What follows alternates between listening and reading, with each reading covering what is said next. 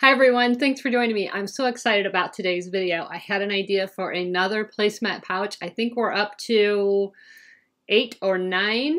There is a wallet that I didn't number, so if you think you're missing one, that's where it's at. And I'll have a playlist to all of the placemat pouch projects below the video in the description. But I had an idea for one last week and I did have a chance to make it. I just haven't had time to film it. With the holidays and family in town, I've just been really busy, and without further ado, are you guys ready to see the next placemat pouch? Ready? We have 2 versions actually. This is a project pouch. Now this is a zippered version, and I thought this one would be just perfect for my daughter to put in the car to have some little activities for the kids to do in the car. Or this would be a perfect sewing project bag. So here I've got a pattern, I've got my fabric in here, my threads, my scissors. This one is no zipper. This one is all cam snaps. And if you open it, it does have a couple of cam snaps on the inside to keep everything in. But if you're going to put things in it that are smaller, that you don't want to fall out, I would probably recommend using the zipper, but I kind of like the cam snap pouch better. And I did a couple different hangers on this one. I did this one a little bit different than this handle, just because I thought she could put this over the headrest in the car and it would just hang off the back. So the kids would have their little toys or little things to do on their long car rides in town. So without further ado, let me show you how this one's made. Okay, so here's everything you need. You're going to need your placemat. You're going to need a 14-inch or longer zipper. You're going to need 2 pieces of fabric cut to 2 by 2, 2 pieces of fabric cut to 2.5 by 14, 2 pieces of fabric cut to 2.5 by 8. You're going to need a piece of clear vinyl. I picked mine up at Joann's. You can get it at Walmart. Sometimes it's tablecloth covering. Any kind of clear plastic's going to work, but you're going to want something that's sort of thick, not too thin, but easily sewable. So I've got this cut to 14 inches long by 8 inches tall. And the first thing we're going to do is prepare all of our fabric pieces. Now I have already prepared most of mine, but with each one what you're going to do is, you're going to fold in the ends, and then I stitched down mine. That's totally up to you, but fold in the ends. If you want to stitch down them, and then fold it in half and press it, open it back up, fold the inside or the sides into the middle, just like this, and press, and then it will look like this. And then you're going to fold that in half and press. So again, fold in the edges. If you want to stitch them down, go ahead, I did. Then fold in half like this, press, open, fold the sides in, press, fold this side in, press, and then it'll look like this, and you're going to fold that in half and press. So go ahead and prepare all 4 of your long strips that way. And you're going to do the same with your 2 by 2 squares. You're going to fold it in. I didn't stitch these down, but you're going to fold it in, and then you're going to fold it in half this way, and then fold those sides in, and then fold it in half this way. So I'll walk you through that one more time. Take your 2 by 2 tab, fold 2 opposite ends in, and then fold it in half, open it up, fold the sides to the center, fold it in half, and press. So go ahead and prepare all of your strips and meet me back here. Okay, now if you're using the cam snaps, you can skip the 2 by 2 squares and the zipper prep. On this one, I use the cam snaps. You can see there's no zipper involved. It's all snaps. So you don't need to prepare the zipper or the 2 by 2 squares. You can totally skip this step. However, if you're doing the zipper, let's go ahead and prepare our zipper. Now again, your zipper needs to be at least 14-inch zipper. That's the width of the placemat, or longer. I often work with longer.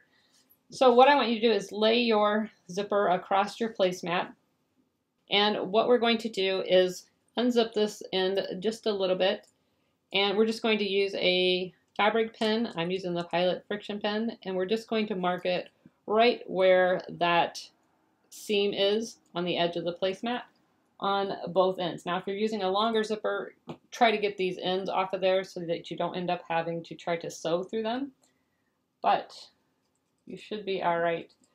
And mark, like I said, somewhere right on the inside of this binding of the placemat. So I've got mine marked just slightly inside that. All right, so we're going to move this over here. And what we're going to do is, I have some scissors here, we're going to trim off our tails. If you have a really long zipper, you want to trim it off just so it's about a ½ inch or so from the marks that you just made. And what you're going to do is take one of your 2x2 tabs that we just folded. You're going to place the zipper on the inside, close it up, and make sure that you're not going to be sewing over that metal tab when you sew this together. But I'm just going to add a clip. We're going to take it over to the sewing machine and we're going to sew right along this edge, up, around, and back down and make a square. Now we're going to do the same thing on this end. And again, make sure your zipper is on the inside of where you're cutting so that you don't accidentally cut off your zipper hole. But I'm going to cut this about 1/4 inch from the lines that I made. And then I'm going to tuck these two ends. And this end's a little bit more tricky just because your zipper is not together. But line it up as best as you can. And try to keep those zipper tails together. And we're going to add a clip. Take that over to the sewing machine. And again, you're going to sew right across here, up and around. Okay, so I've sewn my zipper tabs into place.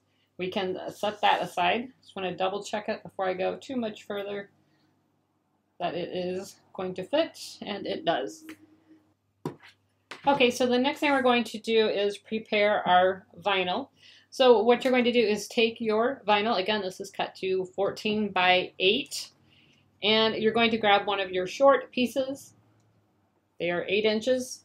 You're going to sandwich your vinyl on the short end, right in between that fold.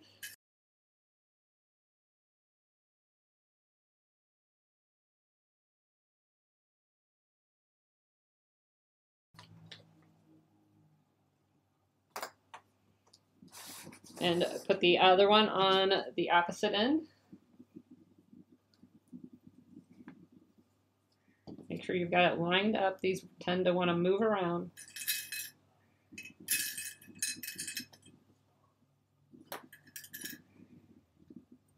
All right. So now we're going to take this over to the sewing machine and you're going to sew right along this inner edge on both sides. And I would go about 1/8 inch, just as close as you can comfortably get to the edge of that fold. Try to keep your fabric lined up. If you need more clips, go ahead. Okay, so we have our strips sewn into place. Now if you have any overhang or anything, this is a good time to clean it up. There's nothing set in stone about how long this has to be, but you do want this edge straight for the next step. So I'm just going to trim it up a little bit right here. Make sure everything is nice and even, and the same on the opposite end. So you just want to make sure you have some nice straight edges. All right, so now you can probably guess we're going to take our long strips and place that right inside.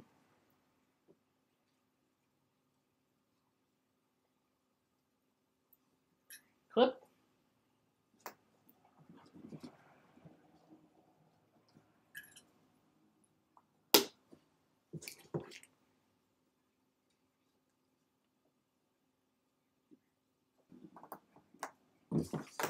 Turn it around. So flip it around and put your second side in.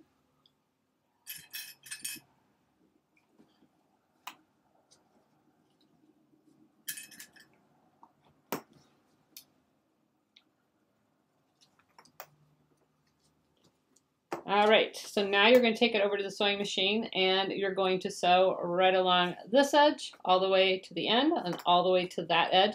And I do back stitch at the beginning and end of my stitches. So go ahead and sew those two pieces into place. Okay, so this is how it's going to lay out. This is going to come up. Here's our window. And this is going to come down and either be our cam snap like this or our zipper like this. So what we need to do is apply the window frame to this side of the placemat. So again, put your placemat the way you're going to want it, kind of get an idea, orient this stuff the way you want it. And then what I recommend doing is use your two-sided tape or a glue stick, whichever one you want. I am going to use the two-sided tape, but this just helps keep everything in place so you don't get things turned around and sew on the wrong side. And I'm going to put this two-sided tape right here on this side. Again, it's going to fold up like this. My frame's going to sit on top. So I'm going to put my two-sided tape right here on this edge and peel it off. I'm going to line my frame up right along that seam.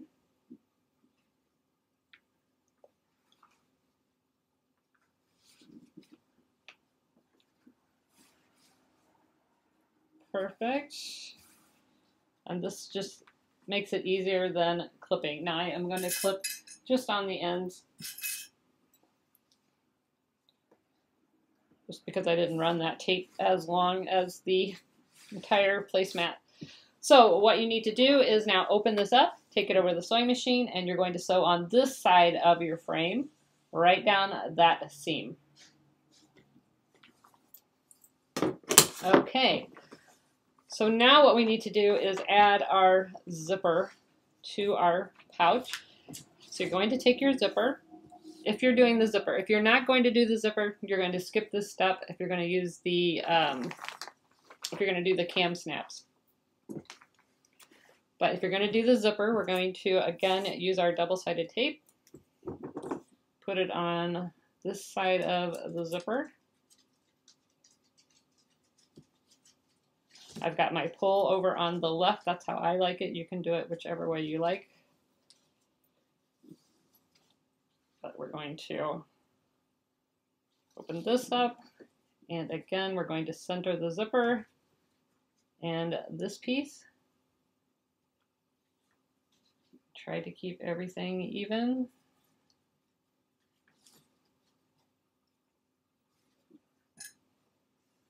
We'll pin it. The ends.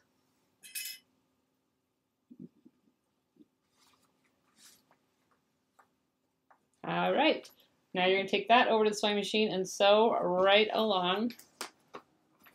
Oops, tape came undone. You're going to sew right along this edge to secure that zipper into place. Okay, so now we have that in place. Now we need to hook our zipper to the outside of the bag, or the top flap.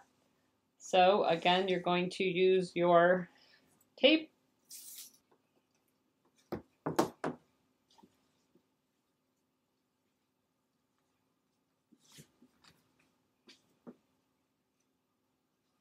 Line everything up.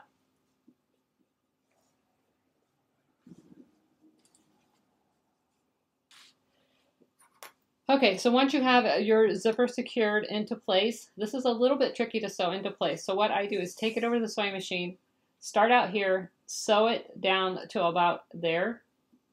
And then I'm going to unzip the zipper and place it back under the sewing machine and pick it back up. So all the way down as far as I can. And if you can get off the edge without going cattywampus, go ahead. But I just sew down to about where the zipper ends, and then I take it out, stick it back in the sewing machine, and line up my stitches and sew it the other side. So go ahead and secure your zipper into place. Okay, so this is what I mean. I have sewn that. I took this over to the sewing machine. I just wanted to show you this.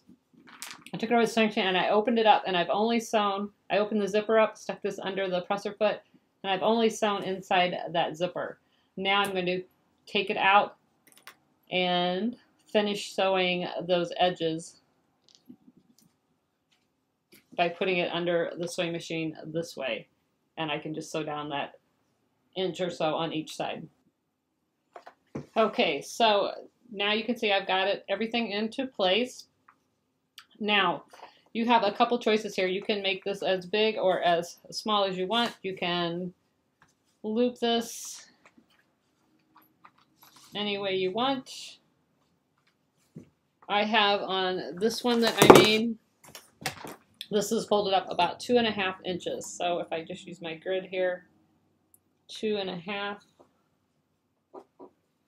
by 2.5.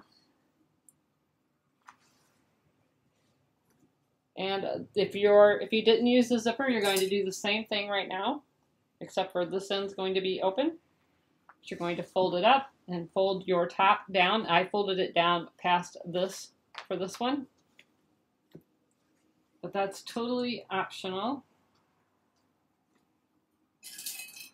Wherever you want to put it is where it should be. All right, so all that's left to do is take it over to the sewing machine and sew from here right up that edge and off if you have the zipper. If you don't have a zipper, it's going to look like this. And you're just going to sew from here to here and stop. From here to here and stop. So go ahead and stitch up your side seams. And that is basically it for the zippered version. If you want to add the handle like I did, that's totally optional. I just sewed that right there on the back. And all you do is take a piece of fabric, fold it in half, just like we did on all of our edges. Fold the insides in, fold it in half, and then I stitched down both of the long ends just to keep that closed. And then you can simply sew it on right on the back, just like I did on this one. Now, if you're doing the cam snap version, yours looks like this, and I'm not going to go through how to install cam snaps. We've done that in several of the videos, but all you do is put 3 snaps right here, and then I folded it down, made an indentation so that I could see where to put the opposite 3 facing up, and then I put 2 more right here with the back sides right there, so that keeps this in place. Now you still have some openings for little things to come out, so depending what you're going to use it for, you could also put Velcro instead of the cam snaps. This one is, everything is secure in place. You're not going to lose anything. It's all zippered. So I hope you guys enjoyed this tutorial. If you did, don't forget to subscribe, like, and share. Click that notification button. That's the little bell at the bottom of this video. That will make sure that you get a notification every time we put out a new video. Thanks so much for watching, and I'll see you guys next time. Never stop making. Bye.